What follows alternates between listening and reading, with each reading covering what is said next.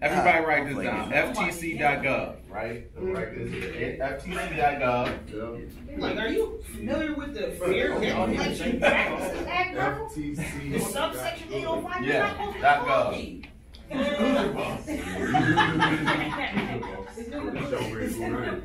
FTC.gov, right? You can go. No, for real. I can't wait.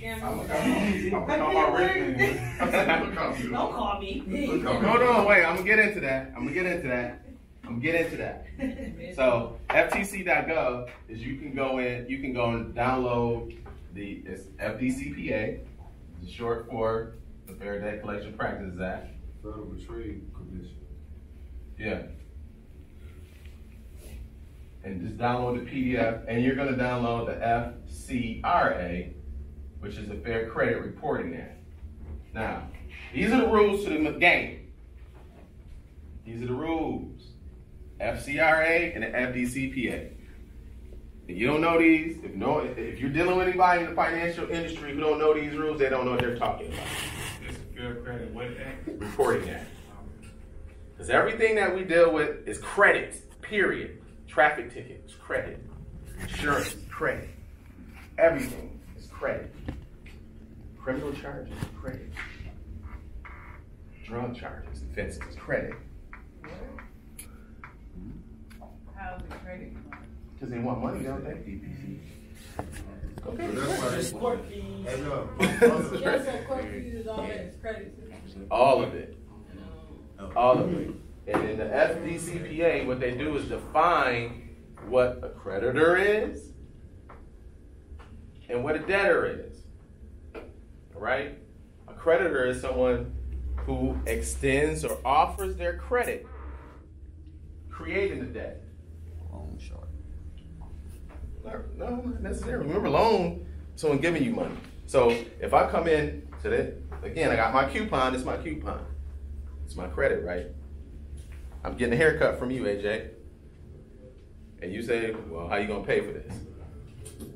Then I just extend you and offer you my credit? Well, that makes me the creditor. If I come in and buy a washing machine, you say, how you gonna pay for this? I'll run my credit cards. Then I just extend you and offer you my credit? That makes me the creditor. Now, however, creditor does not extend to someone who received an account through transfer or assignment, solely for the collection of a debt for another. Which means is, anytime if you purchase something and they transfer it, you're just a debt collector. You can't get it back. So this is the thing that they don't want us to know about. It's monopoly rules, it's commerce, whatever you want to call it. It's common law. Or in other words, street rules apply. So me and AJ made an agreement. I need to borrow $500 from AJ, right? AJ said, cool, bro, you good for it. I'm gonna have it back for you next Thursday, AJ. Next Thursday, AJ don't see me. Don't he got the right to call me? Yeah. I give you Friday. Even if he called me on Friday. He got all right in the world, don't he? By every street rule. Can you call me though? Yo, I'm calling for AJ. Yeah, none of my business. And you're gonna look at him just like everybody. Why ain't AJ coming? Well, who the hell is you? Right? Street rules apply. 805. I didn't give, what's your name, bro? Hope. I didn't give Hope my prior direct consent.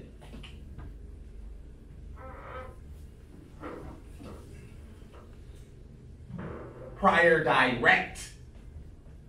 That means I got to talk to you and AJ at the same time. Well, and AJ said, look, if I don't call you, such and such going to be calling you. And I'll be like, cool, I'm cool with that. That's prior direct. Now, this is where it gets sweet. Now, let's say if you did call me, and then now you're disturbing me. Well, I can charge you for my time. Now you owe me $1,500, cuz.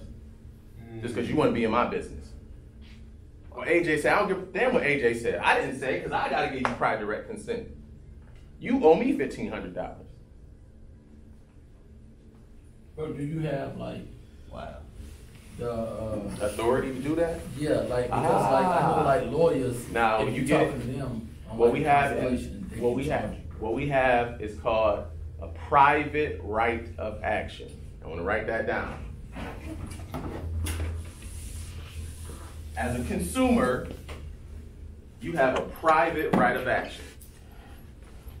Now, this is what I practice. It's not something I'm here telling y'all, oh, y'all can do this, y'all can do this. This is how I make my living. All right? So anytime a debt collector calls me and they didn't follow the proper protocol, so all the proper protocols are in here. That's why you want to read the FDCPA. I'm not going to go through all of them. It's 14 different acts. They didn't follow one of those proper protocols. Also, they're in violation of any one of them. You owe me $1,500. Because I have a private right of action. Like any one of them. Anyone, don't give a damn what you did. Yeah. Any one of them you violated. And it's up to my interpretation, because I'm the customer and I'm always right. I'm the creditor. You ain't nothing but a debt collector. What is you calling me for? Did you have my prior direct consent? I'm like, did you have my no, you didn't.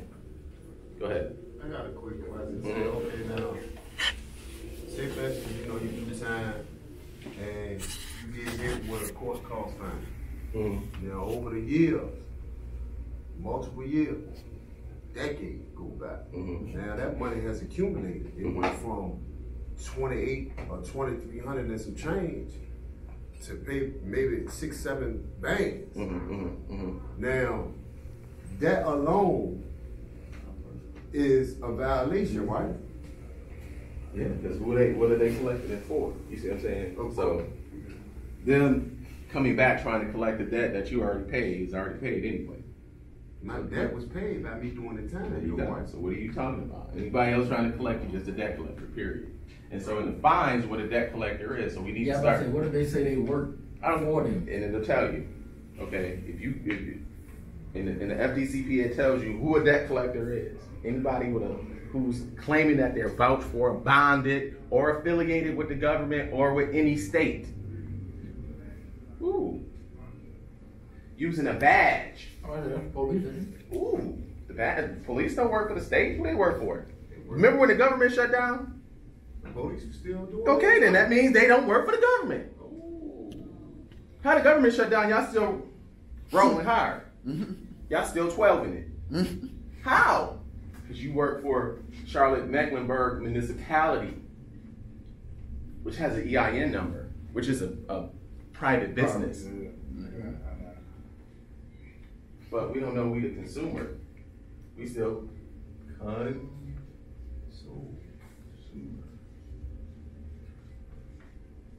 We the kings. The kings and queens. We the top of the top. Everybody else is under us. Judges, police. Hey, so is that why you could dispute your some on your credit report, like if they send it to a collecting agency or something like that? Is that why you could dispute it? 805, right? 805B. It tells you communication with a third party without the prior direct consent of the consumer, that being you, or the express permission of a court of competent jurisdiction. I'm gonna break that down. All of these laws are federal laws. All right? That means it can only be ruled on by a federal court unless you as a consumer give them the prior direct consent. So do you think whoever that debt collector is calling you got a court order from the federal court to call you about $1,500? No. Hell no. So they already in violation. 805, they owe you. And it tells you right in the FDCPA, each violation, you have a private right of action to collect on that violation. Whatever actual damages that they have did to you. So if they call you about $1,500, you owe me $1,500. That's actual damage, because if I paid it, then I would have been damaged for $1,500, right? So if they call me about $40,000, you owe me 40 racks. I'm damaged. Because I would have been damaged for that if I'd have paid you. I'm damaged. Now let's talk about your credit report, right? It says, Hold on, I'm trying to speak for, but you said so basically the prior direct consent violated, and they have violated. yeah, did you, What part of that is the same? 805. 805, subsection 805, section B, where it talks about communication with a third party, right? So let's say they hand it over, like you said earlier that they have third parties. Mm-hmm. Okay, so they'll hand it over to a third party, right? So the third party's, oh, we got it from such and such, such and such. Okay, cool. You still didn't get my prior direct consent, so now I can sue the person who sent it to you, and I'm gonna sue you. Because I didn't give them my prior direct consent to communicate to you, and you ain't have my prior direct consent to communicate with me. So you catch everybody up in the web. So is that when, like, let's say, like I've been on the phone, like with my bank, and I'm like need to click someone that in. So is that when they say, "Are you giving us direct consent to talk to this person about your account?" That's one instance. But now, let's say, what's your name, bro? V. Okay, V owns the collection company. And you Bank of America. And you calling, and then now I'm me, right? So they would have to get me on the line and then put V in and say, hey, can you talk to V about collecting this debt? And then I say, yeah. You see what I'm saying? That's prior direct. But if they gonna go ahead, you go ahead and send it to V, you violated. You violated. You violated, and he violated for receiving it because he know he ain't getting no prior direct consent from me, and you know you didn't either. So, okay, so now that we know this, what's the very first step? Well, I'm speaking for me. The very first step that I can take to handle this, because the first step is going in and reading the rules, right? 813, subsection 813 of, I think it's section K, of the Fair Debt Collection Practices Act shows you the monetary value, all right? The liability of what it is, the liabilities.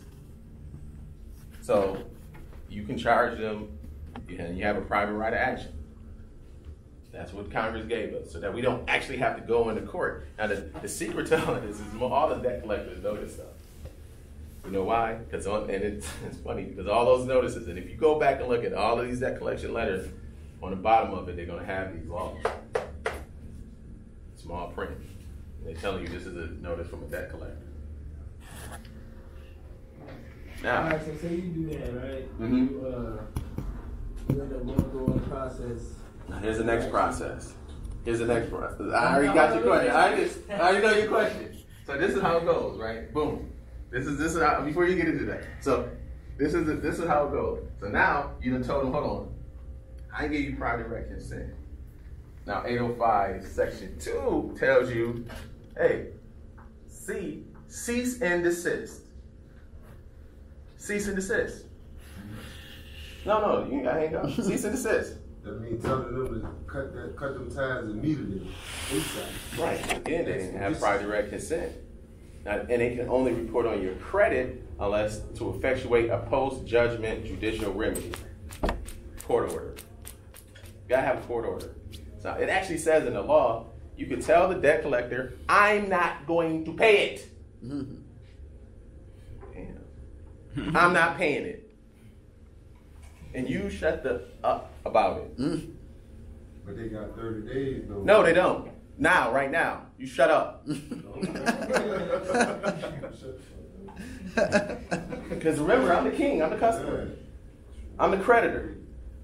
And who the hell is you to be calling me about any of my business? I ain't gotta be that nasty about it. But I say it for y'all that way because I'm really actually extremely nice because I know they're calling me to give me money. So I'm extremely happy. I get so happy. In fact, they hang up quick because right, what the hell are you happy about? I'm calling you to collect. No, you're not. You're calling me to give. You see what I'm saying? So there's a paradigm switch, shift. It's just like that. So you don't have to be afraid anymore. And the reason I came like this, you know, I grew up in a house where all the bills would be piled up on the table. Piles of them, months and months and months. Mail all over like that. I'm in a house that looked like a mountain of bills. My parents didn't know that was money on the table. Not money that they had to pay out, money that they should have been collecting. And that's by design. It's not their fault that they didn't know that. The system is designed. So you guys are in school to cut hair. You're going through all this sensorial knowledge and this point and that, all of that stuff, right? And most of us probably, exception of 1 or 2, have went through already 12 years of school, right? Did y'all know anything about any of this stuff? No. By design. That's what I'm saying. So if the system is set like that, how do you beat it? You don't. You work with it. You don't beat the system. You find a loophole? No, you don't find the loopholes. They're working in the loopholes. No, you don't need to work in the loopholes. You work with the law. You don't need no loopholes. Real clear. What they can't do. These are all in the Fair Credit Reporting Act and the Fair Debt Collection Practices Act are telling you everything a business cannot do against a consumer. This is consumer protection.